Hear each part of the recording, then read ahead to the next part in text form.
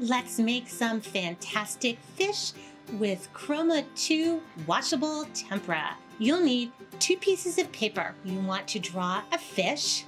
You'll just want to draw the body and the mouth. We'll be making the tails and the fins next. Once you have 2 sides to your fish, take another piece of paper and fold in half lengthwise. From the top left corner to the right, make a triangle shape. And from the bottom left corner, going up, you want to make an arc and then one more arc from the fold so that you can make a tail. Assemble your fish by putting the tail in the middle, by attaching your fins and attaching the side fins as well.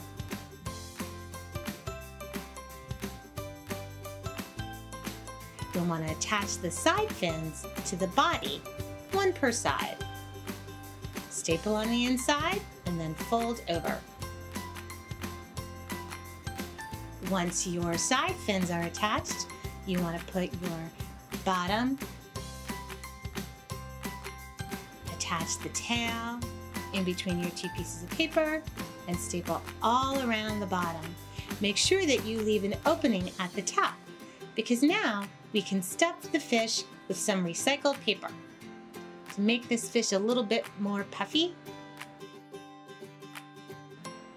and a little bit fatter. When it's stuffed, insert your top fin and then staple shut.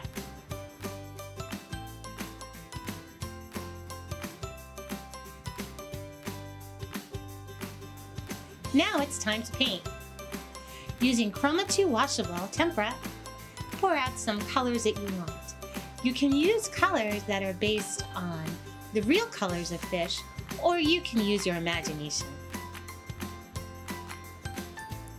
This washable tempera is a brilliant, silky, and heavy body tempera, so it provides a lush painting experience, even for young kids. Here I'm painting a magical pattern, something that I made up. I'm not quite sure if there's a tropical fish that looks like this.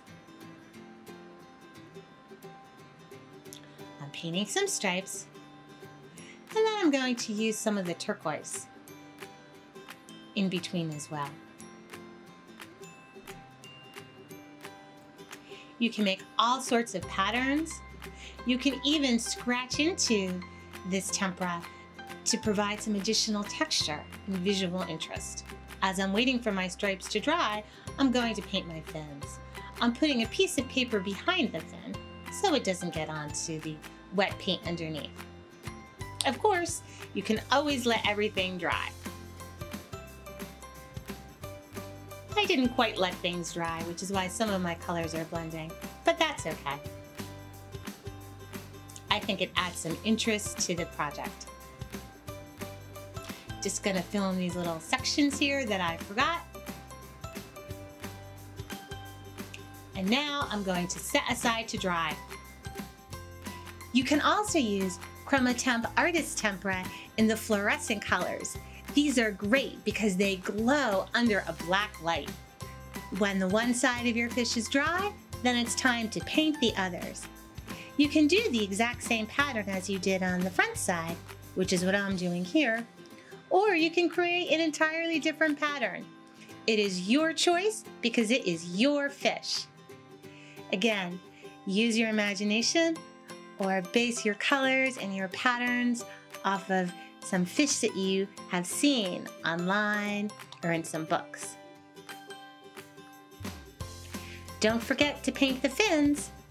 One of the great things about using just some basic copy paper or lightweight paper for this project is because as the paint dries, the paper will start to curl, adding some life and movement to your project.